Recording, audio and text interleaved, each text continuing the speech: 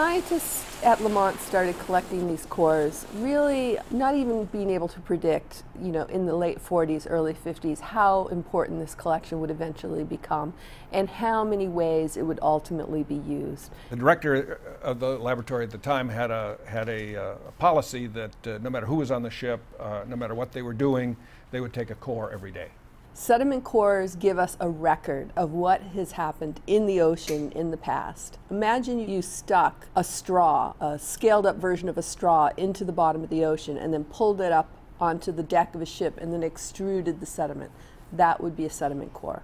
So we were getting cores all over the place. So that's why we could do so much work in the 70s, that we had this collection. For much of the 50s and 60s and 70s, Lamont had two research vessels at sea, the Vima and the Robert Conrad.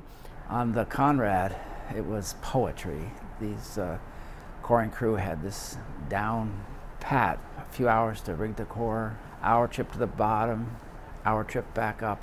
And then the core was extruded into a wooden trough on the tar paper, so you got to see it instantly.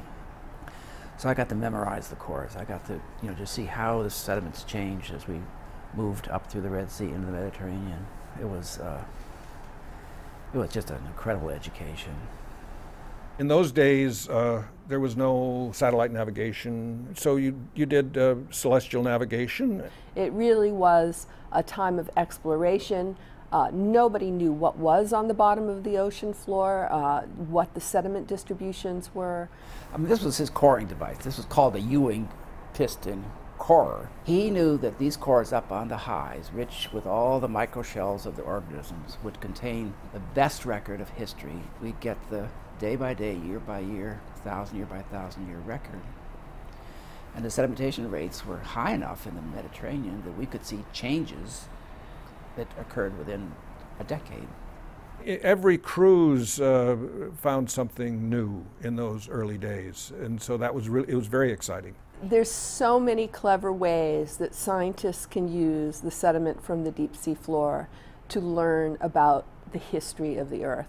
Ewing knew well that there was a climatic history. Now what they thought then was that the ice ages was 4 major pulses of glaciation and deglaciation, each lasting several 100,000 years. And the advantage I had in the Mediterranean is I had ash layers, so I could determine the age of the volcanoes that erupted those layers and use those ages for the ages in the sediments to see, along with Martin Strick here, that this was a Milankovitch cycle, and Jim Hayes then developed that with Embry and Shackleton. Studying Antarctic cores, I had to work out a way to tell time in the cores. I had to look for ways to measure changes in climate. You have to do a lot of things for the first time. At the time, there were maybe 40 theories of why we had ice ages. This theory that is called the Milankovitch Theory was one of many, but when we were able to match the periodicities of the changes in orbital geometry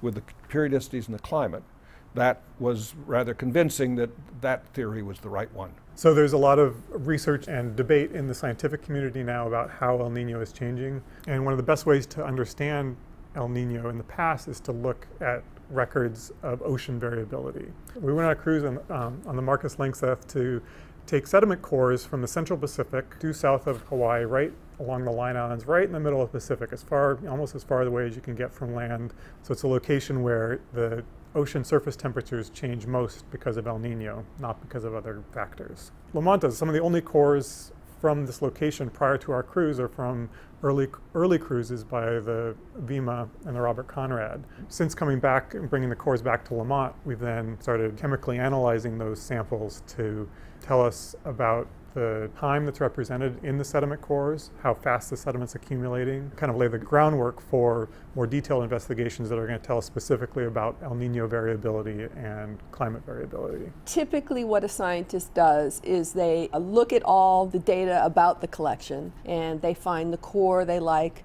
and then they send us a sample request. Probably the oldest cores go back to the Cretaceous, about 100 million years ago. We have extremely good records, and the number of cores we have here now is about 19,000. It's very hard to go out to sea nowadays. The funding's not there, the ships aren't there, and this resource really serves the global community right now.